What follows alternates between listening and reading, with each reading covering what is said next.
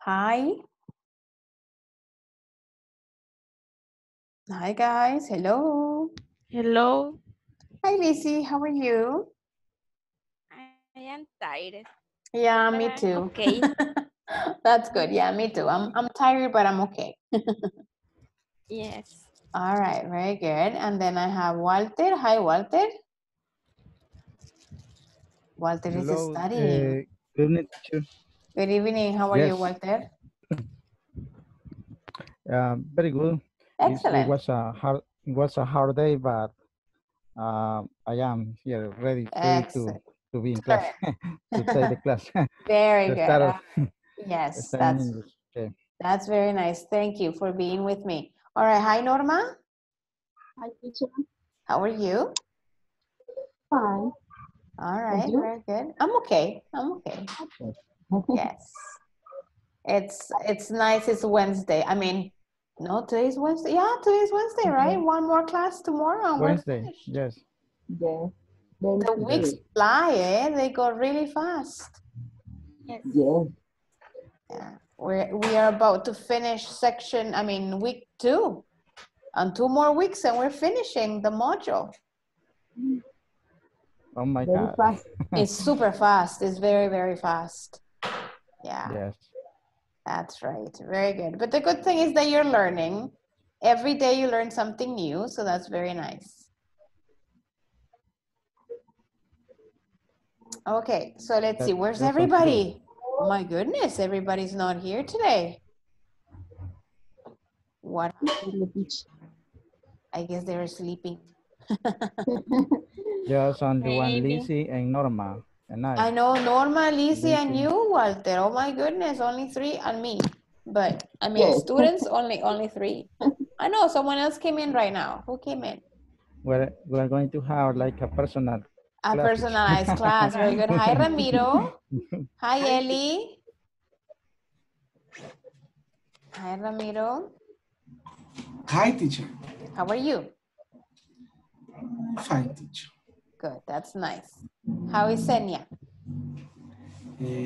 She is fine. Okay, very good. Very good to know. All right. Hi, Glenda. Glenda, hello. Hi, Jennifer. No, no me escuchan. Oh my goodness, Glendita and Jennifer, you don't listen to me. Okay. Hi, Hi, Glenda. How are you? fine. And you? I'm okay. I'm okay. I'm happy it's Wednesday. Good. Yeah. All right, very good. So we have already 8 in class. That's very good. De repente dijimos con Walter, solo 3 vamos a estar en clase, pero mire, ya hay más Walter, ¿ya ves? Very fast. All right, very Okay. good. So guys, yesterday we were talking about gerunds and infinitives, okay? And I know the topic is a little bit confusing, so we need to practice it. Aquí no hay otra forma más que memorize it and practice, yes? Yes. That's what we have to do, memorize and practice. That's it. Okay, so yesterday, I'm gonna show you the presentation we used yesterday. Okay, so just to remind you what we were talking about. Todos los que están ahorita estuvieron conmigo anoche, ¿sí, verdad? ¿Estuvieron en Yes. la clase ayer todos? Yes. Yes. Yes. ¿Verdad? Ramiro, Walter, Norma, Yes. yeah? Okay, very good. Eli, yeah. Okay, Yes. just to remind you about this. So remember that the gerunds are ing and they can be in the form of nouns. Okay, so if they are nouns, they can become subjects, and if they are nouns, they can become object of the verb. Okay, so that means that they might go at the beginning or they might go at the end of the sentence because they receive the action of a verb. Okay, so we had smoking is dangerous, swimming is healthy. Ramiro, can you give me one of the examples that you came up with yesterday for the Okay. subject? For example, Gerund as a subject. What do you have from yesterday's class?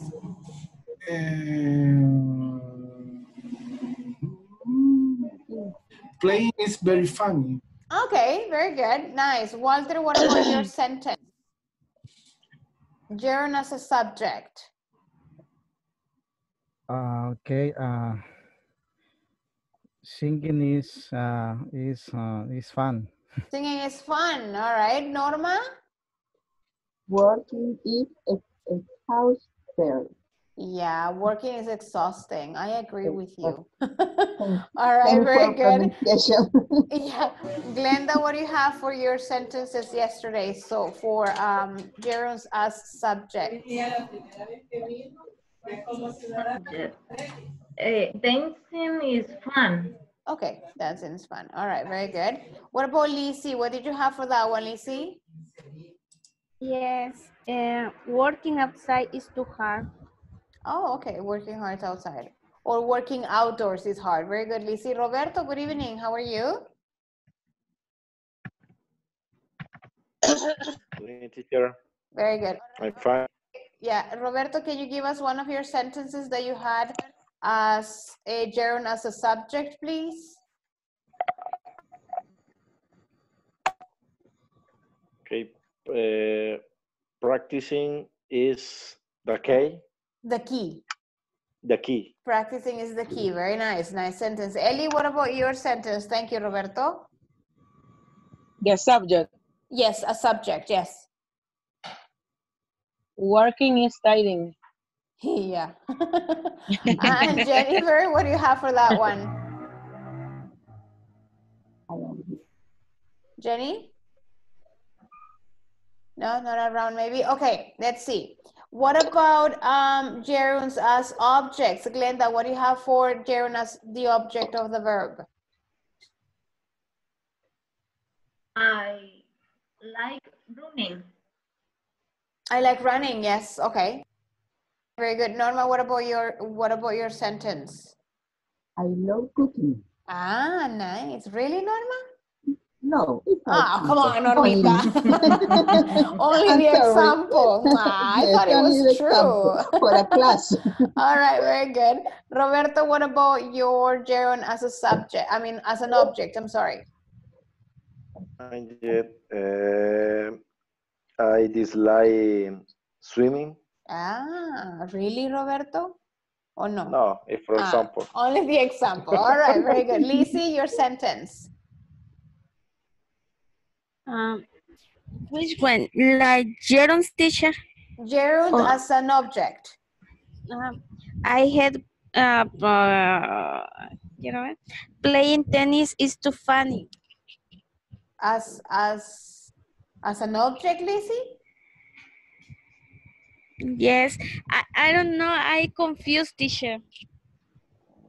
Okay, what are you confused about? Subject is before. Yeah, subject is at the beginning. Okay, so playing tennis is too funny. That would be gerund as a subject. Uh-huh. Okay, and do you have sentences as an object? As an object. Yes. I enjoy playing piano every night. Ah, that's a nice sentence. Thank you, Lisi. Very good. What about Ellie? What do you have?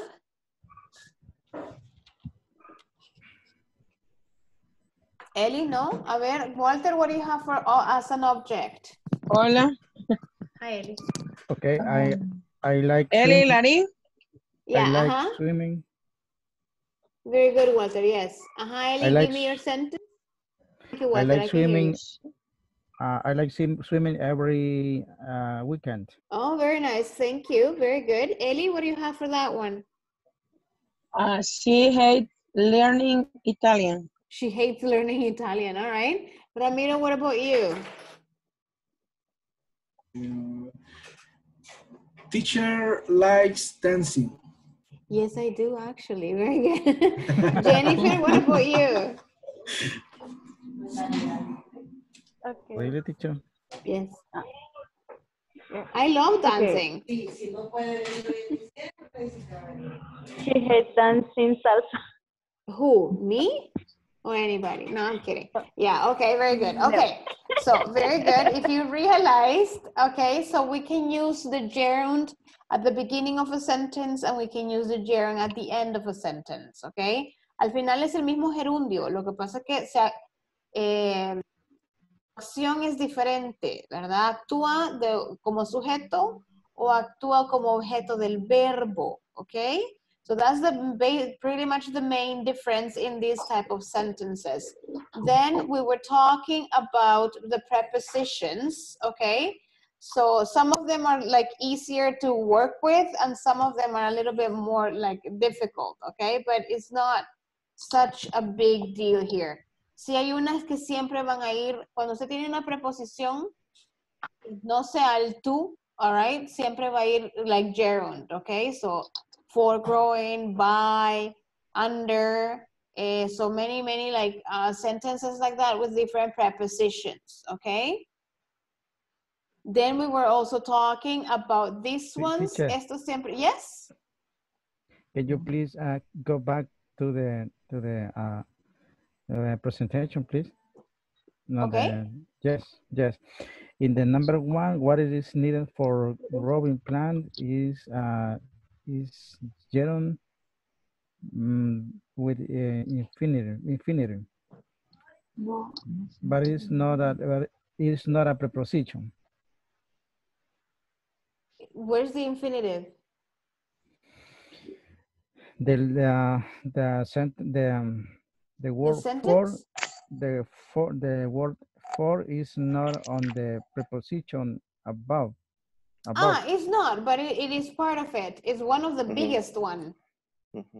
If you remember, Walter, remember the very first day that we were talking about gerunds and infinitives, and even in the platform, the explanation is that we use for plus gerund and to plus infinitive, because that preposition for is one of the, like the biggest one that you use with gerunds.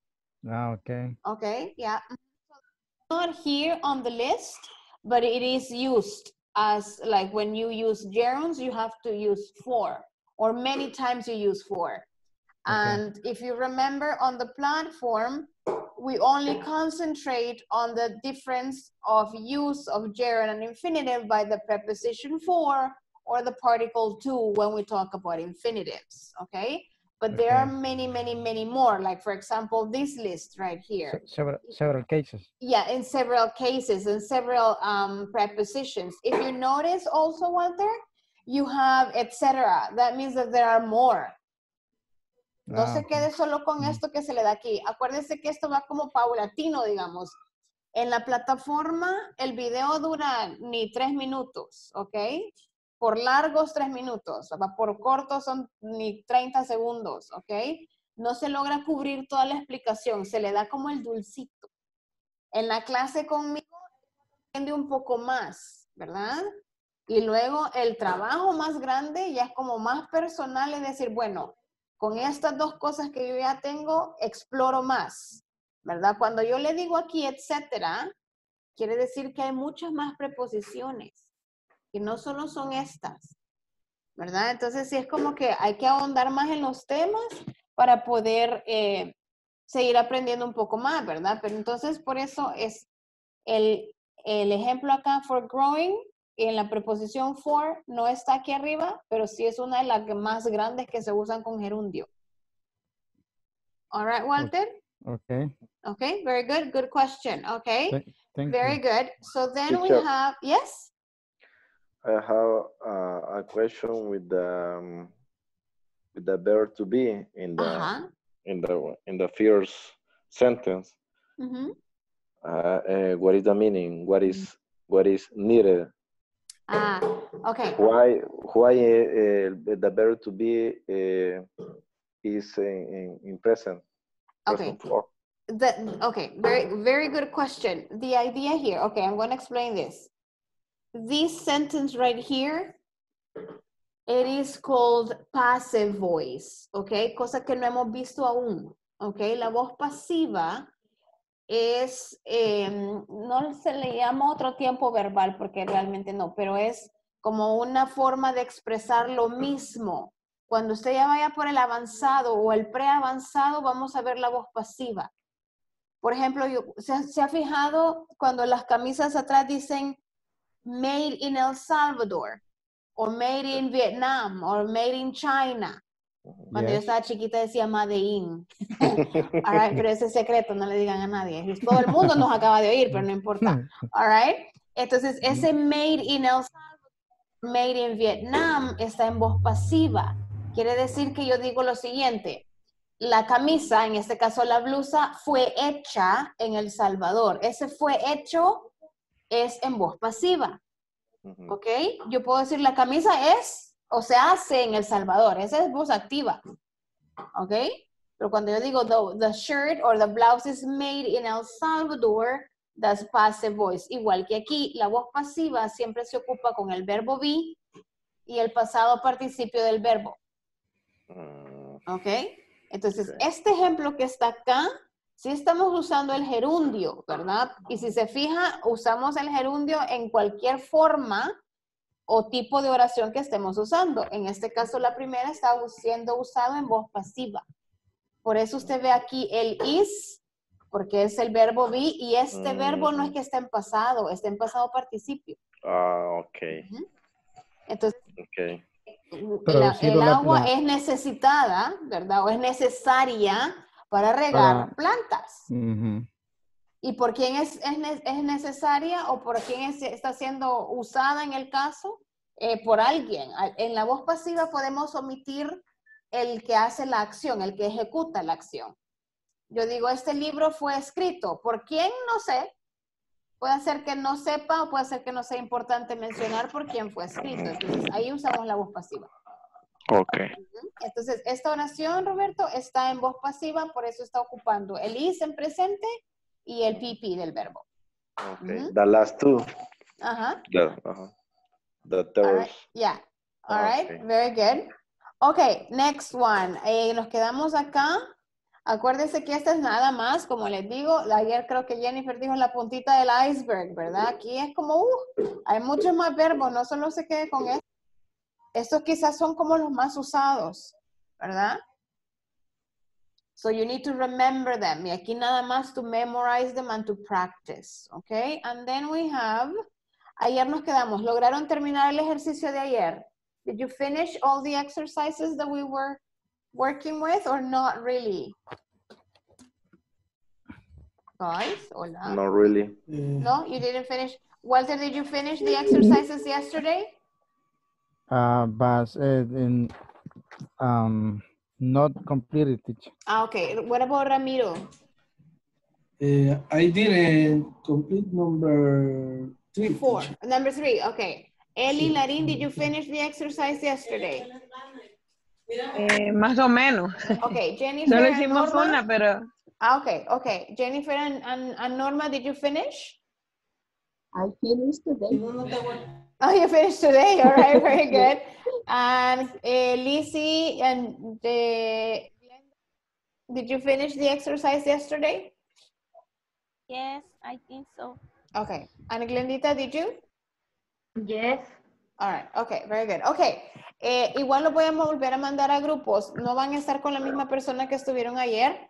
Si en el caso de Glenda y Lizzie, que sí terminaron, y se unen, por ejemplo, con Carlos o con Ramiro, que no han terminado, solo ayúdenme aquí a que ellos terminen. Igual les ayuda a practicar. Y luego vamos a seguir con la práctica del infinitive. The infinitive of the verb, solo para recordarles, the infinitive of the verb is the basic form of the verb. We have 2 types of infinitives, the bare infinitive and the full infinitive. Remember the bare infinitive, we don't have the particle to. We omit to swim, to live, to eat, to play. All right, we omit it, we don't use it. We just say swim, live, eat, and play. Ese se llama bare infinitive. El full infinitive es cuando la to swim, to live, to eat, to play. All right? So we're going to do this. Another use of the infinitive is when we use an adjective. I am happy to see you. Okay? I don't know, I'm excited to go to Miami. All right, so you need an adjective and then you use the infinitive. In this case, it's the full infinitive, okay? Because you're using to plus the verb. Then you have here, guys, we have the list, okay, of the verbs that are followed by infinitives. Okay, and then you have infinitive with modals, with modal verbs, que es cuando usamos el bare infinitive. Acuérdense que cuando usamos un verbo modal, excepto have to y ought to, todos los demás no decimos I can to go, I can to speak, I can to play. Eso no se hace jamás. Usted dice I can play. Sigue siendo un infinitivo y hoy ha descubierto que se llama bare infinitive. ¿Por qué se le llama bare infinitive? Porque no llevó la partícula to. All right? Yes? Yes. All right. Let me just see something else here. Okay. So, les voy a dar la indicación para las actividades de ahorita. Van a terminar lo que dejamos pendiente ayer y luego seguimos con esto. La primera actividad del infinitive va a ser escribir 2 oraciones usando adjectives plus infinitive, full infinitive. 2 sentences with adjectives and full infinitive. 4 sentences using any of this verb plus full infinitive, okay? 4 sentences. And then this one, I want you to write 4 sentences using the modal verb plus a bare infinitive, okay? Do you understand what you're ¿Cuántas vamos a supposed to do? usar? ¿Cuántas vamos a hacer de la última? 4.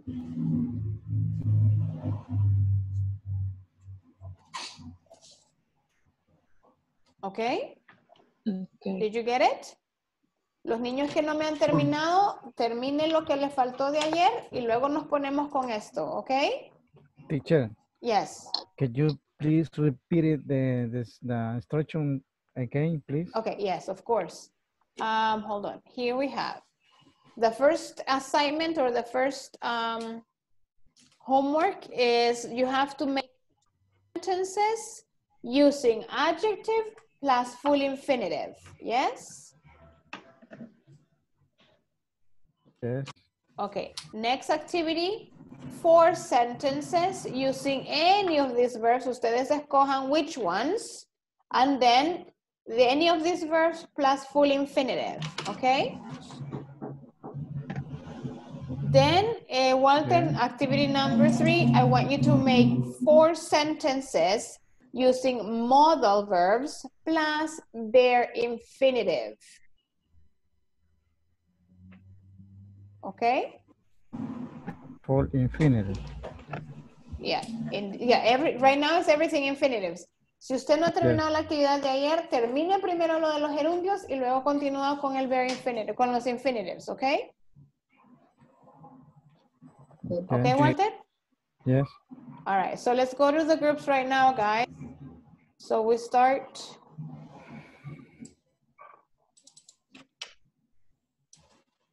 Va a haber un grupo de 3.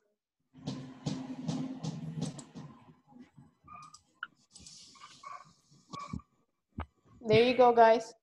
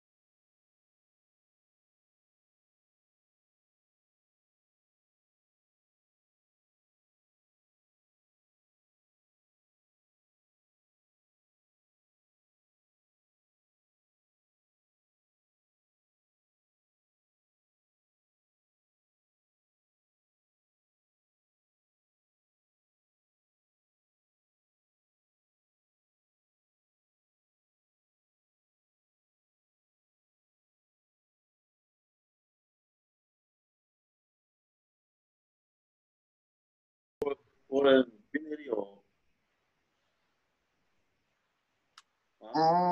Okay, beginning the activity for today. Okay.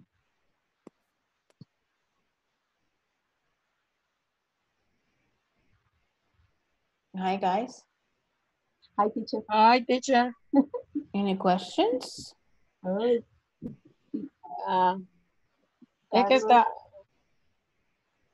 Carlos dale. is done in class yesterday, teacher. He have a lot of questions.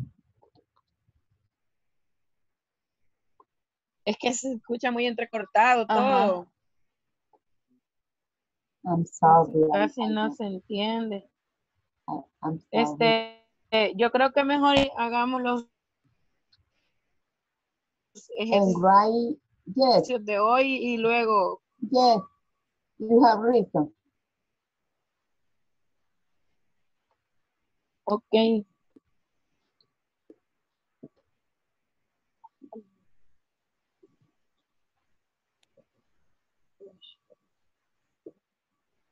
You have the screen? In the chat. Yes. Yeah, Norma's having, I think Normita is having problems with the audio, right? O sea, como cortado. Yes, teacher, I don't know why. Uh-huh. Well, you can use the chat, Normita, or try, because sometimes it works. It works when, I mean, I'm able to listen to you properly, but sometimes I'm not. But only today, Norma, because usually you don't have a problem. Yes, teacher, in the beginning of class, I listened to it. Yeah, uh-huh. Okay. Eli and Carlos, if you have questions, let me know, okay? I'm gonna go check another group. Okay. Thanks, teacher. Let me see. She, for example, she was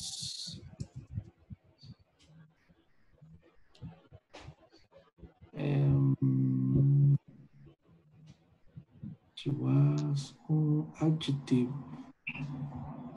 Right. She was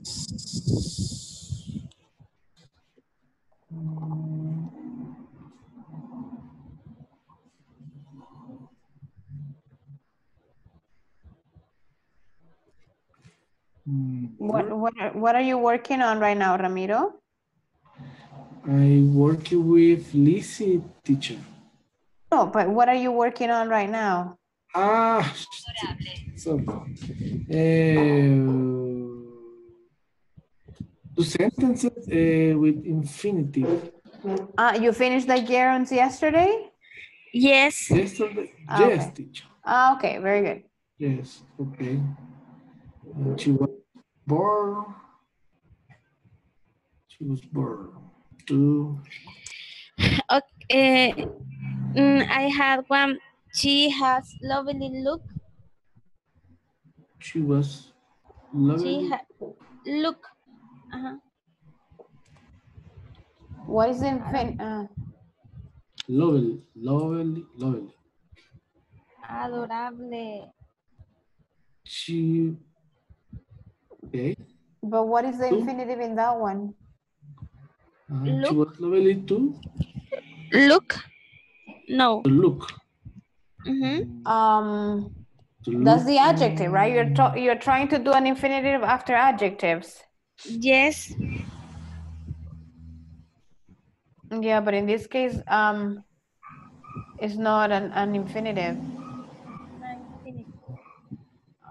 Okay. I mean, lovely She is an was adjective, lovely yes, too. but well, actually, it's an adverb. That's an adverb, and then it's an adjective. You're using lovely as an adverb, and look, it would be something else, but it's not infinitive. You need to change that one, Lizzie. Okay, to go to the center, no sé. To go to the You can say it is fun to dance. Fun is an adjective. Okay. To go dance.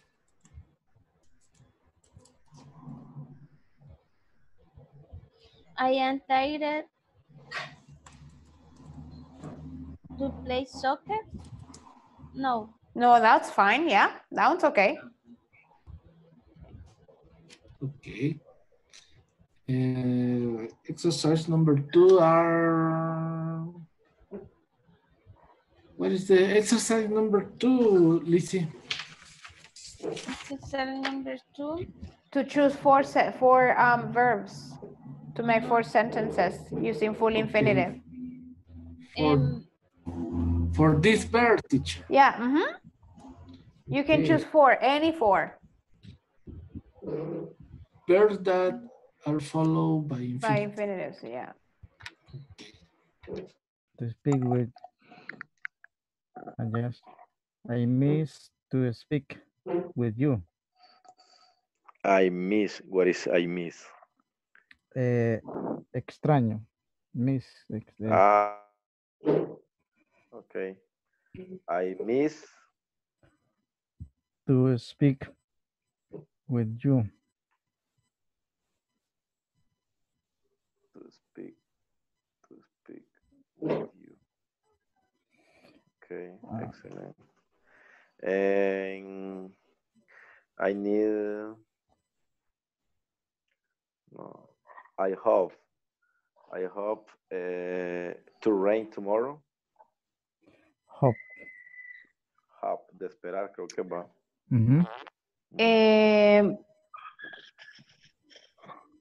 Walter, I have a question. What was your sentence when you say I miss?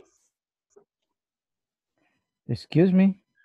What was your sentence when you say I miss to what? I miss to speak with you. Are you sure?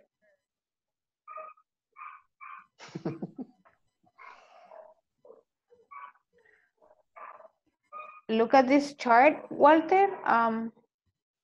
To speaking. I miss speaking with you. That would be gerund. Look at this chart, Walter and Roberto. Can you see this chart right now? Yes. Here are verbs that are followed by infinitives. But miss is not here. Miss is on the other chart. Yes. Miss is right here. Verbs that are followed by gerunds, and I have miss here. And you say, I miss talking to you. I miss listening to you. All right, extraño verte, extraño escucharte. I miss listening to you.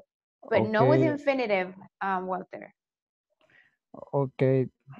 Con la práctica, lo que sucede es que se oye raro. ¿Verdad? Que usted dice, es como que si alguien le dice, salí afuera. Usted dice, ok. I had to take the picture, please, because I don't have it. You don't have this one?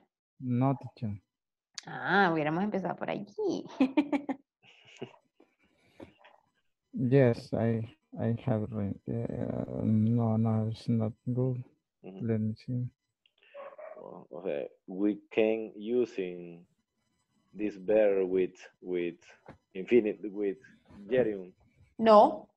No, you can't. Only in this case, Roberto, this chart only follows the infinitives. Only for infinitives. Only for infinitives, yes.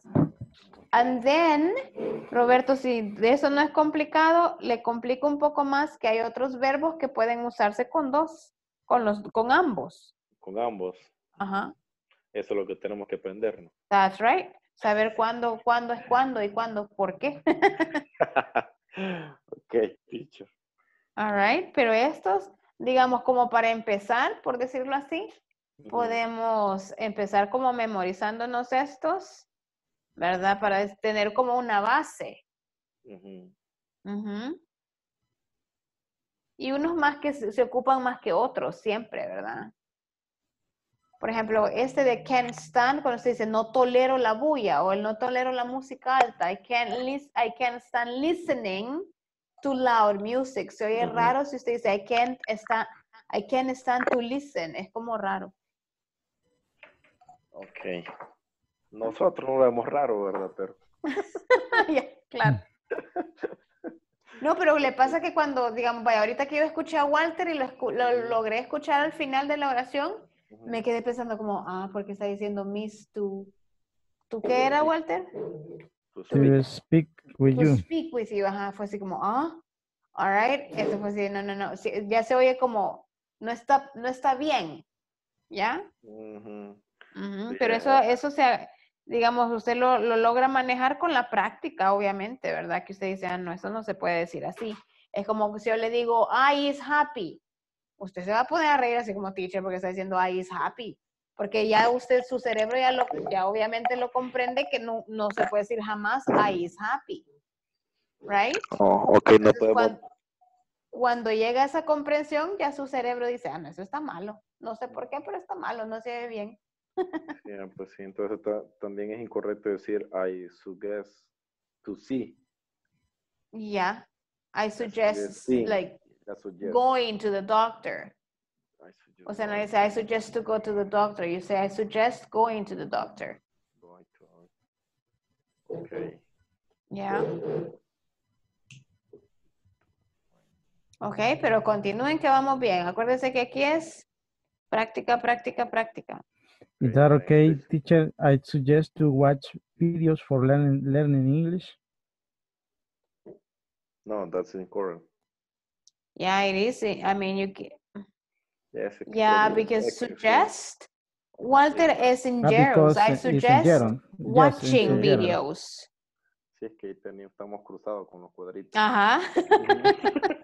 Yes. A little bit. Yes, a little bit. Only a little bit. Yes.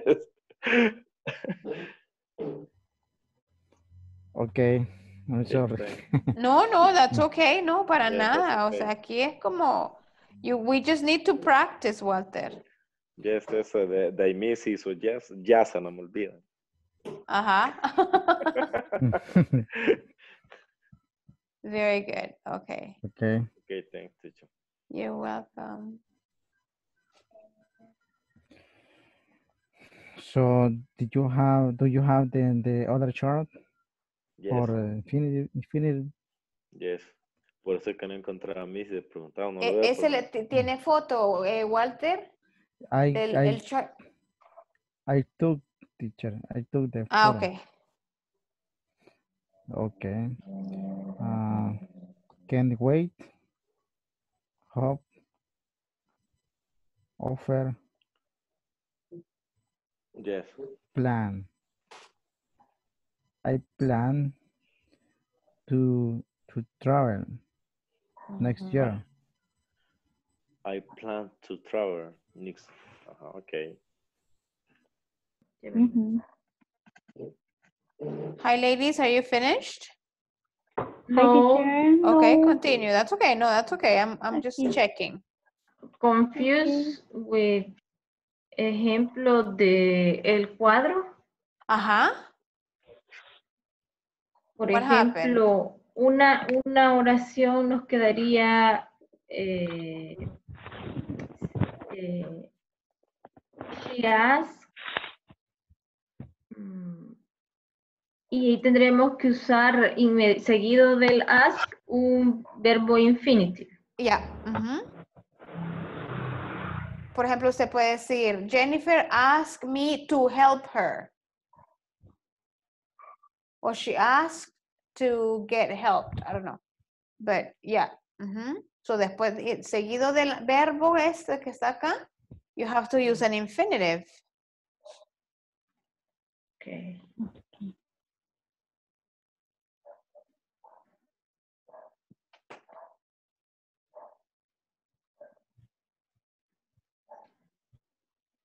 You understand? Entonces, Jennifer asked to...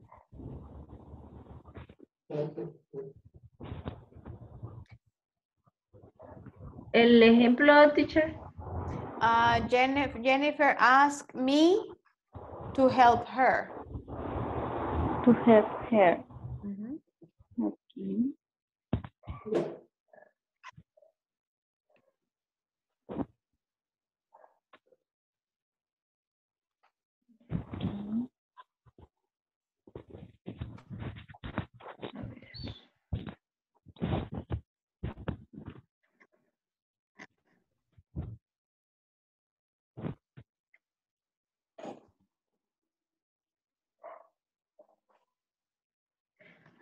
Okay.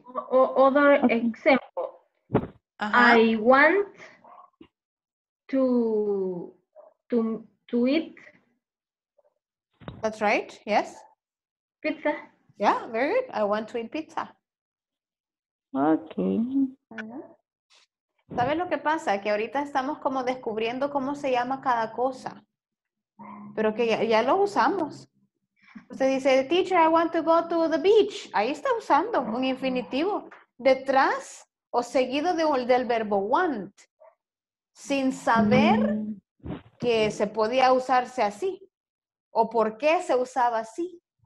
¿Verdad? Usted, ahorita los estoy conflictuando porque les estoy explicando y les estoy dando como los nombres gramaticales y el por qué va después de tal verbo, pero ya lo decimos.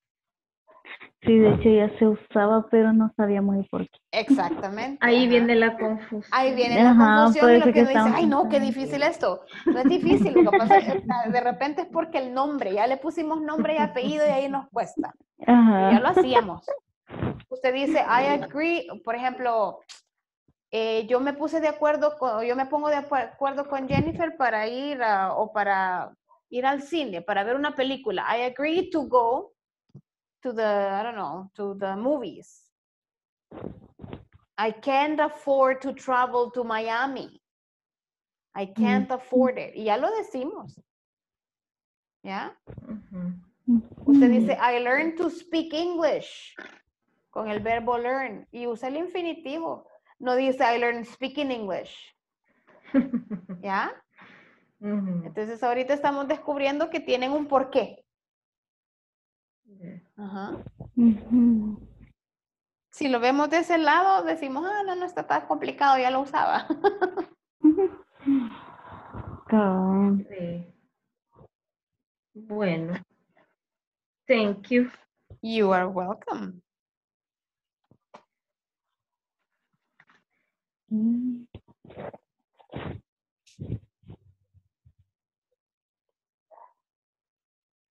Ok.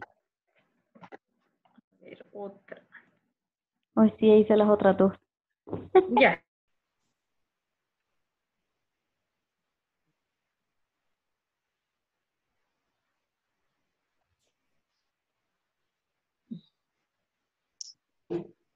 ¿Cuál otro verbo? Hello, Norma, Can Carlos, afford. Aneli, ¿cómo van? In the second activity. Okay, that's good. That's Yes. good. Take your time. Aquí es, you take your time. The idea is for you to finish y que se sienta cómodo con el tema y cómoda. Teacher, Yes. is a good sentence. She must work every holiday. No, no. Como No. lleva un modal, no puede, tiene que llevar un very infinitive, Norma. Only Quítele el work, tú. no. Okay. No lo vamos a usar con... Con modales no. Es que la que hizo ella es la de la tercera. Ajá. Tú hiciste de la tercera, yo hice de la segunda actividad. No, it doesn't, but I have a mistake, but the teacher is me. Ajá. Dígamelo otra vez, Normita, así como la tenía. She must to work every holiday. Ajá. Entonces, si le quito el tú, le quedaría she must work. Okay. Ajá. Entonces ahí estamos usando infinitivo, pero es el bare infinitive, donde omitimos el tú. The simple form.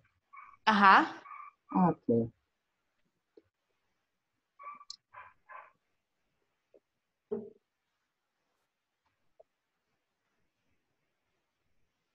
Y esta teacher, the neighbor can't wait to cook meat roasted.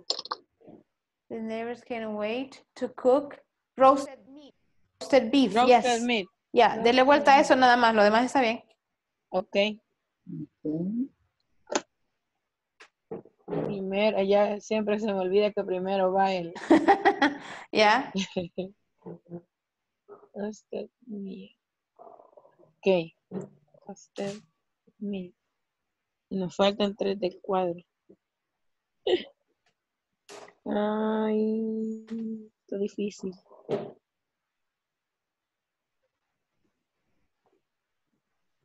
Mm,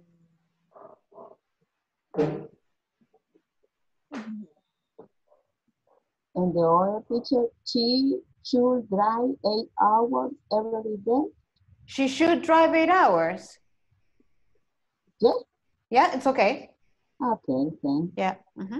Entonces ahí usamos, we're using drive in infinitive, but it's bare infinitive. Okay. repeat the sentence, please. I write in a chat. Okay, okay.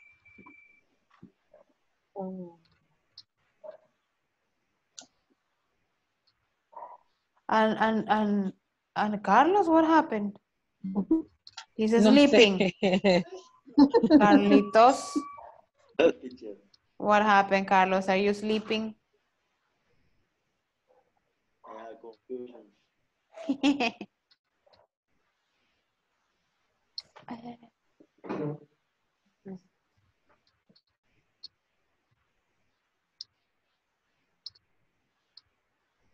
Do you see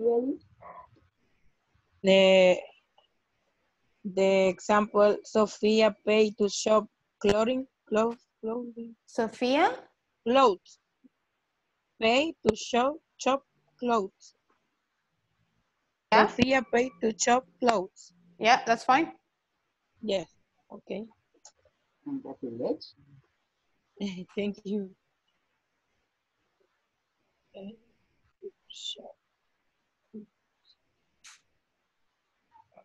Escribirla en el chat. Yes, please.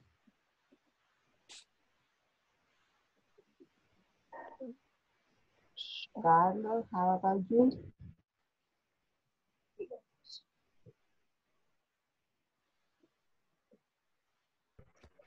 I understand that this. Pero, pero es que ahí va seguido el verbo seguido por un infinitivo, pero ella quería los dos infinitivos, el verb infinitive y el full infinitive, y estas que hicimos son de full infinitive. Entonces tiene que ir sin el to. Cuando es el bare infinitive es sin el to, ¿verdad? Y cuando es el full infinitive es con el to. Okay. Sí. Con este cuadro, okay, I can pay attention. You should take a shower. He has to clean, yeah. He has to clean the house. She might be able to. But these are the sentences for the infinitive. And modals. En modals. Yes. Súbala. Súbala. Aquí, teacher, nos hace falta solo la del bare infinitive, ¿verdad? No, en eso no llevan en bare infinitive. Okay. En eso van full infinitive. Full infinitive. And this is the other exercise, teacher. Yeah. I started to play soccer. She was fun to go dance. Very good. Y el otro, ¿cuál es? Con este. No. Bájale. Solo. No, yo creo que ya terminaron. You finished everything. Okay. Creí que había pedido con el bare infinitive. No. The bare infinitive in this case, Lizzie is only with the modal verbs. Okay. For me is confused adjective más infinitive. Yeah, I know, but it's because we need to know. Yeah. Teacher, yes. Another example for this case. You can say I deserve to. I don't know. ¿Qué se merece usted, Ramiro? A ver. A new car. Okay, I deserve to buy a new car. I deserve to win a new car. Yeah, sure. Yeah, that's very good. I deserve to get a scholarship. Merezco una beca. A college, beca es college. A scholarship. College. Okay. I deserve to take a vacation. I deserve to take. Take a Uh-huh. vacation.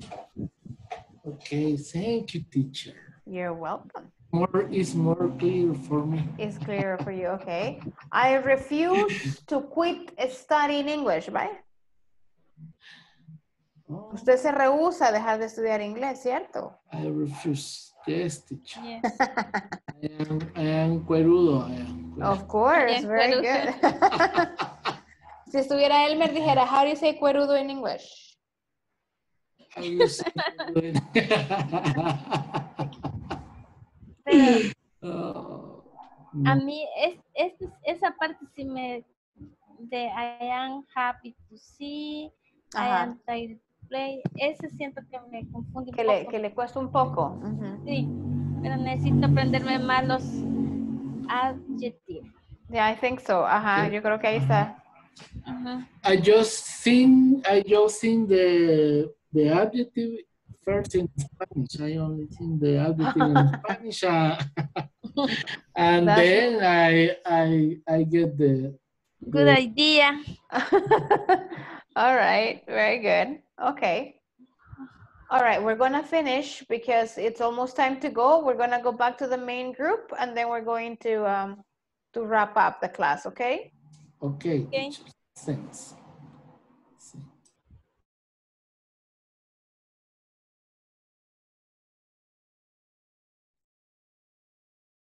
All right, guys, hello. Were you able to finish? Yeah, so, okay. I was telling Glenda and I was telling Glenda, ¿con quién estaba trabajando?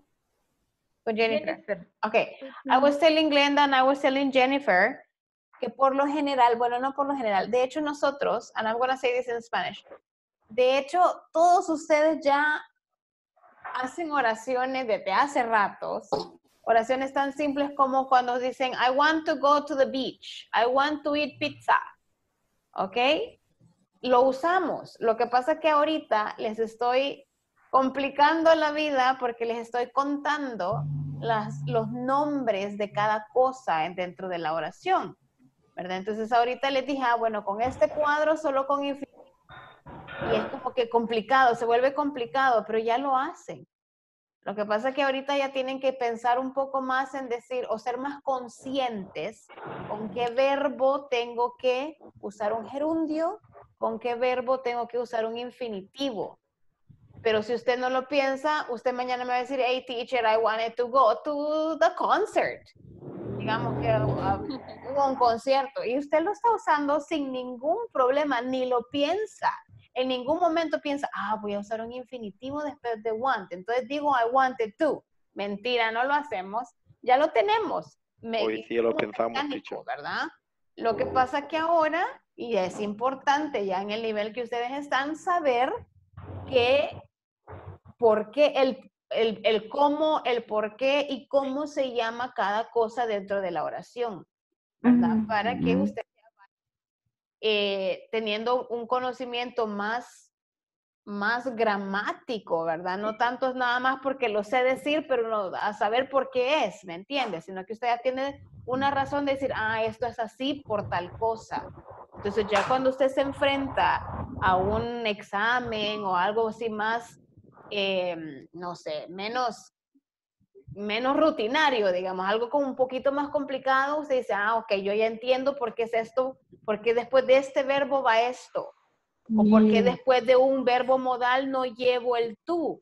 Siempre sigue siendo un infinitivo, pero es un very infinitive. Entonces ya tiene usted como para alegar que usted dice, no, es que yo ya entiendo inglés, porque aquí no es solo de hablarlo, es realmente de entenderlo, ¿verdad? Y de poder descifrar qué estamos diciendo y por qué lo estok diciendo. Okay, entonces sí se vuelve un poco complicado porque ya le ponemos otras cosas, ¿verdad? O le ponemos de todo esto, pero usted ya lo habla, ya lo puede hacer, ya lo ha venido diciendo varias veces y no sabíamos que era un tal very infinitive, que era un full infinitive, que por qué va después de un verbo tal o del verbo tal cual, ¿verdad? Entonces nada más es para que se fijen que es un poquito más complicado, pero no es tan difícil al final. All right? Yes? Okay. ¿verdad? Entonces no se preocupe, ya usted ya lo maneja, lo que pasa es que ya le pusimos nombre. Y eso es todo lo que nos conflictúa. All right. Tomorrow vamos a empezar ya con un nuevo tema, vamos a dejar el infinitive y el gerundio un rato. En los preavanzados se vuelve a ver, ¿verdad? En el avanzado se vuelve a ver, así es que como que ahí está. Entonces lo bueno es que ya lo tenga como más o menos ya sé de qué se trata esto, ¿ok? Okay. All right, guys, so I'll see you tomorrow. Tomorrow we have a topic. We're not going to talk about this anymore, but we're going to talk about something similar to this, okay? Okay. Okay. All right, guys, so I'll see you tomorrow. Thank you so much for being in class. Okay, Have a good good night. night. Tomorrow. Thanks, Good teacher. night. Bye. See you. Bye. So,